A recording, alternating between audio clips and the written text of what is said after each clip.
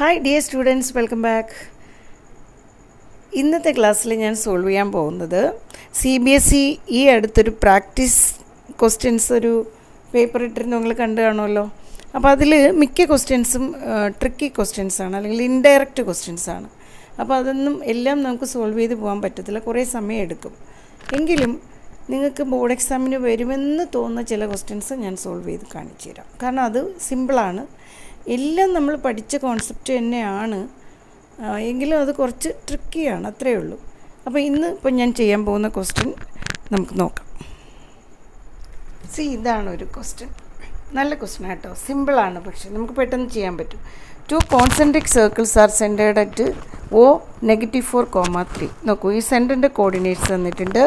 The ratio of the area of inner circle to that of the outer circle is 1:9. അപ്പോൾ ഈ സർക്കിളിൻ്റെ area divided by ഈ സർക്കിളിൻ്റെ, വലിയ സർക്കിളിൻ്റെ ഏരിയ ഈസ് 1:9 ആണ്. Point A and B lie on the boundaries of the inner and outer circle. This is the boundary of the inner circle. B is in the boundary of outer circle. ഇതെല്ലാം ക്വസ്റ്റ്യനിൽ തന്നിട്ടുണ്ട്. നമ്മൾ എന്താ find ചെയ്യേണ്ടതെന്ന് അറിയാമോ? Also the coordinates of B is also given. Which of the following are the coordinates of A? എയുടെ coordinates ഏതെന്നാണ് question. മനസ്സിലായല്ലോ? അപ്പോൾ ഇത്രയും തന്നിട്ട് ഗിവൺ ക്ലൂസ് ഒക്കെ നോക്കുക. വെരി സിമ്പിളായി ക്വസ്റ്റ്യൻ. എനിക്ക് തോന്നുന്നു ഇങ്ങനെയുള്ള ക്വസ്റ്റ്യൻസൊക്കെ നിങ്ങൾക്ക് ബോർഡ് എക്സാമിനും തരാം. കാരണം അധികം ബുദ്ധിമുട്ടില്ല ഇത്. നോക്കൂ, 2 സർക്കിൾ കോൺസെൻട്രിക് സർക്കിൾസ് ആണ്. ഇതിൻ്റെ സെൻറ്റർ ഈസ് ഗിവൺ. പിന്നെ ഔട്ടർ സർക്കിളിൻ്റെ ബൗണ്ടറിയിലുള്ള പോയിൻറ്റിൻ്റെ കോർഡിനേറ്റ്സ് തന്നിട്ടുണ്ട്. ഈ ഇന്നർ സർക്കിളിൻ്റെ ഏരിയ ആൻഡ് ഔട്ടർ സർക്കിളിൻ്റെ ഏരിയയുടെ റേഷ്യോ തന്നിട്ടുണ്ട്. ഓക്കെ, അപ്പോൾ അത് മതി നമുക്കിതിൽ. നമ്മളിപ്പോൾ എയുടെ കോർഡിനേറ്റ്സ് ഫൈൻഡ് ചെയ്യണമെന്നുണ്ടെങ്കിൽ നമുക്ക് എന്തറിയണം? ഈ OB എന്ന് പറയുന്ന ലൈൻ സെഗ്മെൻറ്റിനെ ഏത് റേഷ്യോയിൽ ഡിവൈഡ് ചെയ്യുന്നു എന്ന് പഠിച്ചാൽ മനസ്സിലാക്കിയാൽ പെട്ടെന്ന് ചെയ്യാൻ പറ്റും.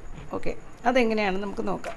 അപ്പോൾ ഇവിടെ ഞാനിപ്പോൾ ഈ OA സ്മോൾ ആറും OB ക്യാപിറ്റൽ ആറാണെന്നും വിചാരിച്ചോളൂ. അപ്പോൾ ഏരിയ ഓഫ് സർക്കിൾ എന്ത് വരുമെന്ന് നോക്കൂ. ഇവിടെ πr² ബൈ πR² ആണല്ലോ. That is given in the question as 1/9. അപ്പോൾ പൈയും ക്യാൻസലായി. We get R² by R² is 1/9. So what is R/R? Small R by capital R is അതിൻ്റെ square root 1/3. അപ്പോൾ ഈ small R is OA ആണ്, capital R is OB ആണ്.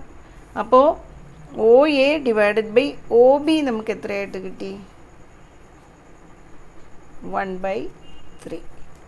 പക്ഷെ നമുക്ക് വേണ്ടത് OA by AB ആണ്, അല്ലേ?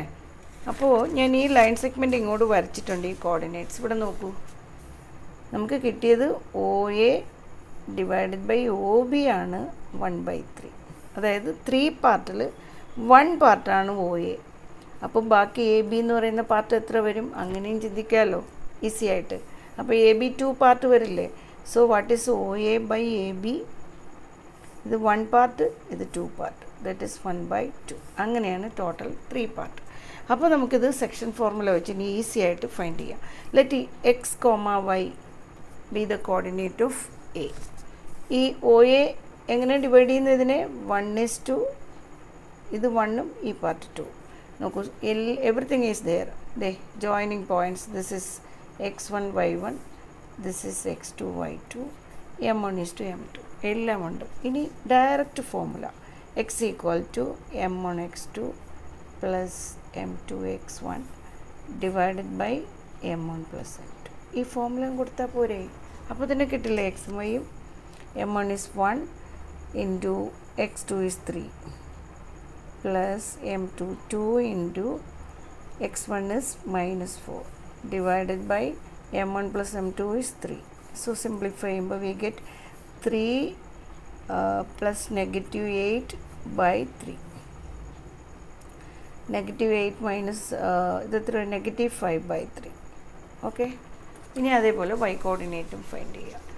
അപ്പോൾ വൈയുടെ ഫോർമുല എഴുതുക. ഇത് ഡിസ്ക്രിപ്റ്റീവ് ആണെങ്കിൽ you should write each and everything. y is equal to m1 y2 plus m2 y1 divided by m1 plus m2. ഇനി സബ്സ്റ്റിറ്റ്യൂഷൻ കൊടുക്കുക. 1 into y2 is 5 plus m2 2 into y1 is 3 divided by 3.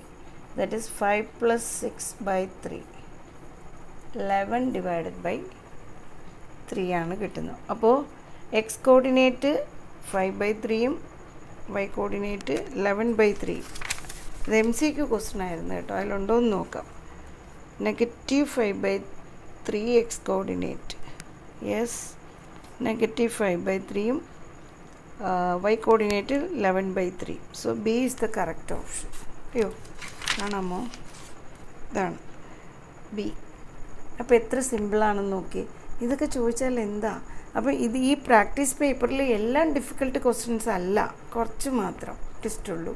ചിലതൊക്കെ ഭയങ്കര സിമ്പിളാണ്, even basically ചോദിക്കാം അല്ലേ? അപ്പോൾ ഒന്ന് മനസ്സിലാക്കിയേക്കാം, ഈ ടൈപ്പ് ക്വസ്റ്റ്യൻസ് വരാം. Thank you for watching.